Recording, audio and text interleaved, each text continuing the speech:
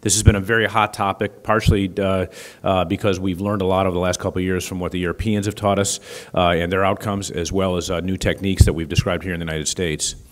So one of the biggest challenges is when we try to predict who's going to recur, as soon as you add bone loss into the equation, start adding up the numbers that we take into consideration, say, for the Instability Severity Index, which is essentially a 10-point scale, all you have to do is have a Hill-Sachs lesion, glenoid bone loss, and be less than 20, and you have a greater than 70% recurrence rate. So it doesn't take much, and that's why this is on our radar.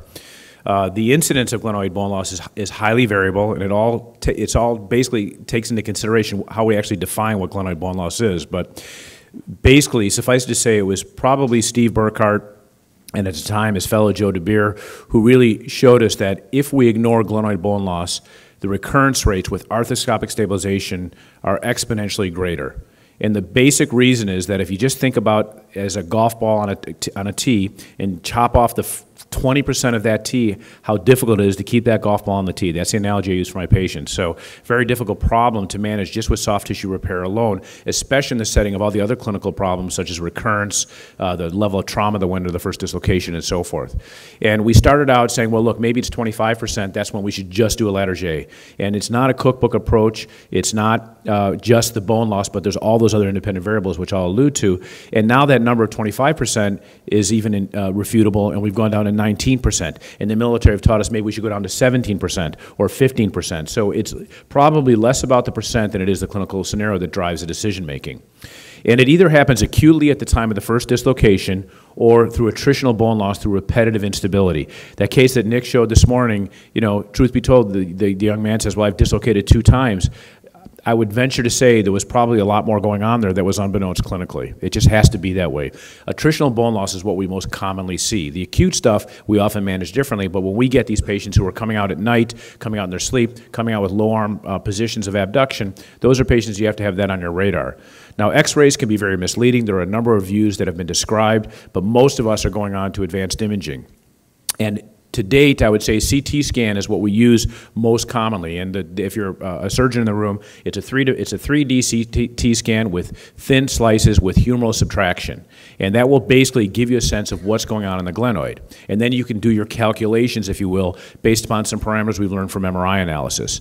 MRI can be used, and we basically can draw this circle around the inferior 2/3 of the glenoid and say, how do we quantify the bone loss? Basically, we use this inferior 2/3 circle method where we compare it to the contralateral side, or we just compare it to normal and say it should be a circle, and we can start calculating percentages of bone loss, with the center being essentially the bare area.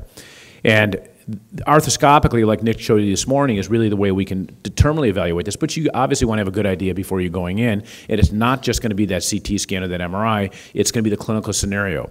And we can use a probe to say, well, here's the bare area, virtually the center of the glenoid. What's the percentage of bone loss from the front to that bare area compared to what the normal bone is from the center to the back of the glenoid? So that's one other way that's been taught to us, and Burkhart has popularized that method. So now we get to say, to the point, well, how do we actually make decisions on this? This was the sort of initial treatment algorithm that was, one of which was published in JAOS in 2009, and I would say it really has been modified. You know, if you look at it, go to the far right there and you say greater than 25% bone loss and look at those options, take those options on the far right, and I would move them to the middle, because that's really what we're now thinking. If it's an acute situation and it's minimal bone loss, you can do acute repair and or arthroscopic stabilization.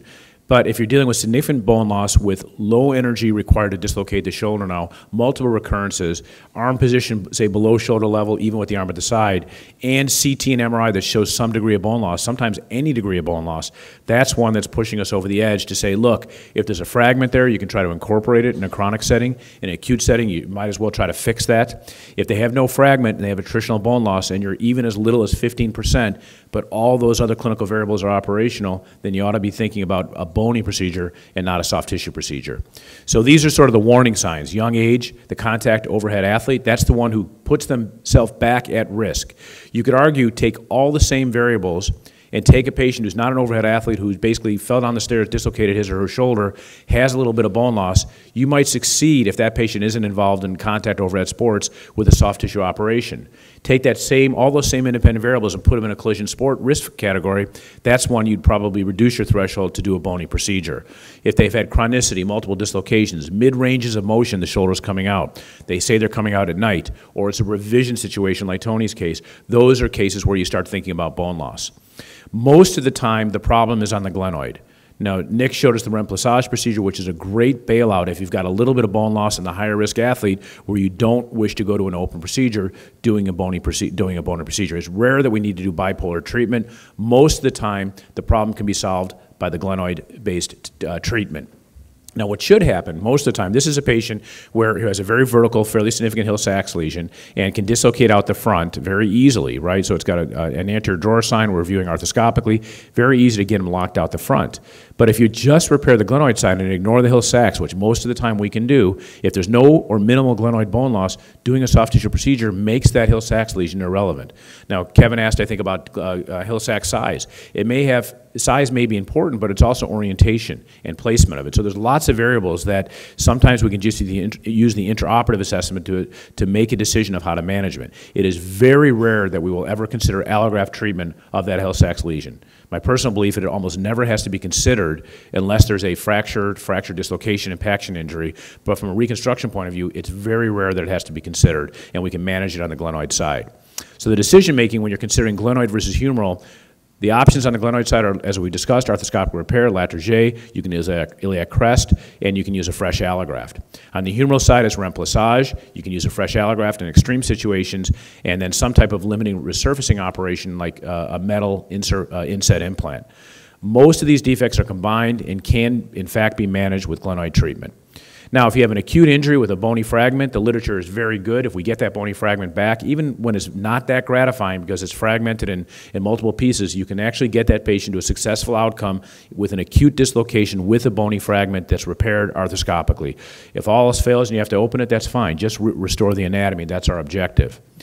Coracoid transfer has been described in a variety of ways, and what Tony showed you this morning was a Latarjet. Abristo was basically one of the first generations where the tip of the coracoid was transferred with the tendon. Some people talk about transferring the tendon only. Some talk about transferring bone only. Now, basically, I'd say the standard, at least in the United States, is some form of a Latarjet. There are lots of decisions that we talked about this morning. We really do bank upon that sling effect, where you make your subscap split. Suffice to say, Tony mentioned you can go up higher, but it becomes a much more difficult operation when you have lots of subscap that's remaining. You're trying to do that dissection. So I think we're generally safe with a superior 2/3, inferior 1/3. And essentially what we're trying to do is place a coracoid, extend that golf tee so the golf ball has more room that it needs to travel before it goes off the edge, and then belt and suspenders by having a conjoined tendon, which gives you that sling effect and abduction and external rotation, and that's really why it works. The results of a Latarjet are actually been quite good, some of the best in the literature, with very high satisfaction rates. And I will tell you that most of us, outside of a patient with, say, an Ehlers-Danlos or a non-union where they get displacement of that fragment, rarely see a recurrence with Latarjet. But there are some problems long-term. People cite complication rates, which I think have been high based upon a high-risk population. Certainly, if you measure neurologic function, like J.P. Warner and others have done intraoperatively, we're going to see some changes. But the reality is that the complication rate, and we've shown this, is actually very, very low, but there is a learning curve. The biggest complication that's driven us to consider other options has been the fact that some of these patients will go on to develop osteoarthritis long-term. And I think much of that can be prevented by proper surgical technique, avoiding overconstraint, and making that graft flush and not offset.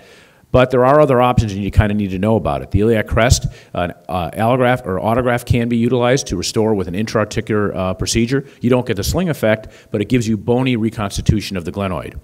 The results of that have been pretty good, and some of the work that we've done in our lab basically has taught us that no matter what graft you're going to use, just make sure it's flush. If you want to restore normal glenohumeral dynamics or biomechanics, make that graft flush versus offset. Probably leads to the lowest chance of getting arthritis downstream.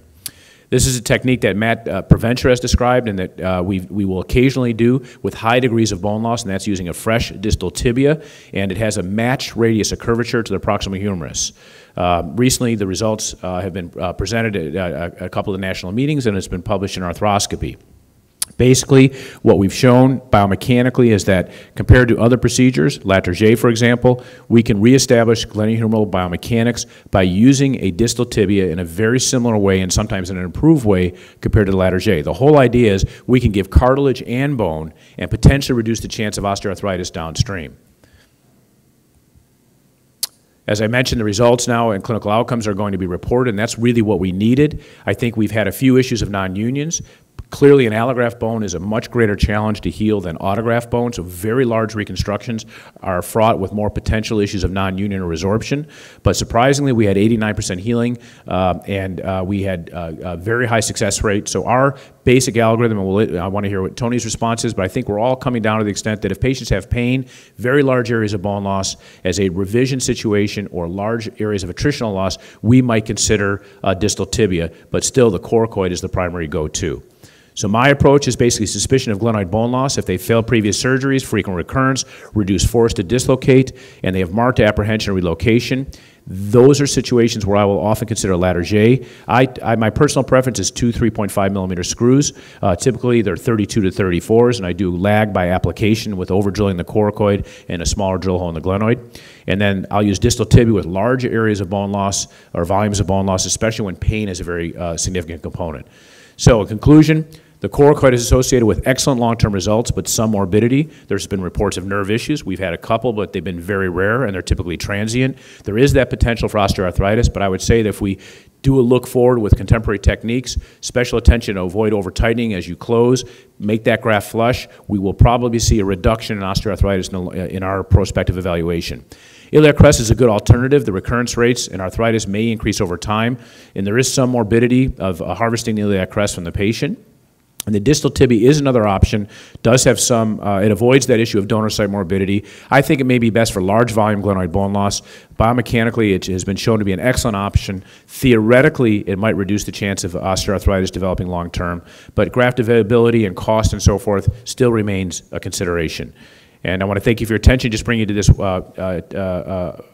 make you aware of this course that will occur in January, February transition in Park City, which is an ANA AOSSM AOS ski course that's 19 years in the running, but the first time all societies have joined together. Basically, it's case-based learning with a physical therapy component that Kevin Wilk will highlight and head up. And also, there's an ultrasound component to learn diagnostic and therapeutic ultrasound. So we hope to see some of you there. Thank you very much.